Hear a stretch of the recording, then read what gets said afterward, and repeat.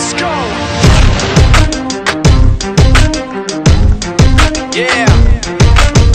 For those of you that wanna know what we're all about, it's like this, y'all. This is 10% luck, 20% skill, 15% concentrated power of will, 5% pleasure, 50% pain, and 100% reason to remember the name.